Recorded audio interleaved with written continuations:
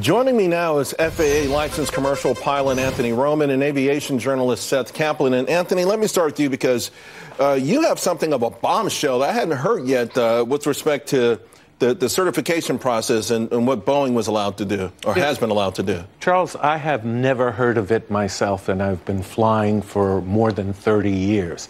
In 2005, the FAA allowed Boeing and several other aircraft manufacturers to self-certify their aircraft, to select their staff that would participate in the self-certification process. Now, how that exactly works is unclear. Does the FAA just rubber stamp what they do, or do they actually review the data during the self-certification process? Remarkable. Now, this has been a boon for Boeing because apparently they saved up to $25 billion over that 10-year period. Yeah, it's an economic impact that helped the bottom line at Boeing, no question about it. The question is, should a profit-making organization with lives in its hands be permitted to self-certify their aircraft? Seth, as an airline journalist, is this unusual? Have you heard about this before? Because a lot of things are being revealed right now about this process and the plane that the public didn't know about before.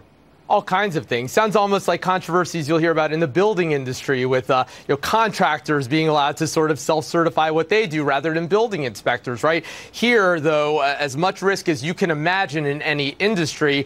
And look, for as long as things have worked, and yeah, broadly speaking, this industry is as safe as it's ever been, didn't seem to matter, did it? But here we are with these two disasters in less than 5 months involving one aircraft type that makes up a very small percentage of the global fleet.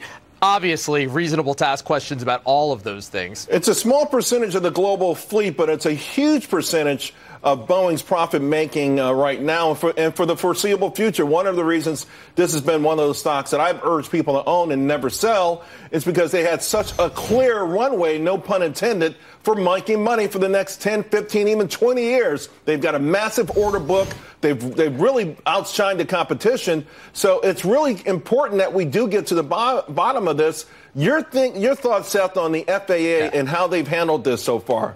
Yeah, and you're right. This is a high-margin aircraft because Boeing was able to just, kind of update the old 737. In a lot of regards, this was kind of an incremental change, and that's part of how they marketed it. They said, look, it's innovative in all the right ways, burns less fuel, can fly farther, but on the other hand, you could just drop it into your fleet. As we see, they perhaps over-innovated in one very important way, that anti-stall system. But yeah, the FAA now is under the microscope, as is Boeing, in terms of lots of things, not only what Anthony was talking about, but also, the idea that a change that we all now see was very important was allowed to be considered as something that maybe pilots didn't need to know about, at least didn't need to be highlighted. It was somewhere in the manual there, but it changed how they fly the plane. Yeah, and of course, Anthony, the reports that maybe Boeing thought it would be too expensive, or maybe it was too much information for the pilots to grasp, and it was somewhere in the manual, but not additional training.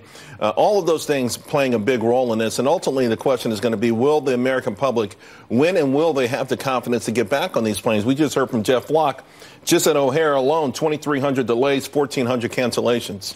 Well, really, these aircraft are not the aircraft of the 1990s and early 2000s. That was the period when all of this automation started. It really started flourishing. The current aircraft being manufactured are so incredibly complex compared to those models. We're talking hundreds of thousands of lines to millions of lines of computer code and super automation in these aircraft. Probably the next step will be piloted aircraft. But really, what we have to look at is what worked for the last 50 years may not work for the next 20 years. And with respect to what, the way we inspect them, and because I think of a Chevy mechanic in 1980 trying to work on a Chevy today, right? It's the same kind of thing. Yeah, exactly. You open the hood, you don't even recognize the engine. That's right. And you need different diagnostics, different knowledge. You need to understand computer code. It can take several 100,000 hours to shake out computer code in flight. They can rear their ugly head, small little problems or larger problems somewhere down the road. Seth, same question to you. I'm going back, I'm reading articles about this, and you talk about how much further it could fly.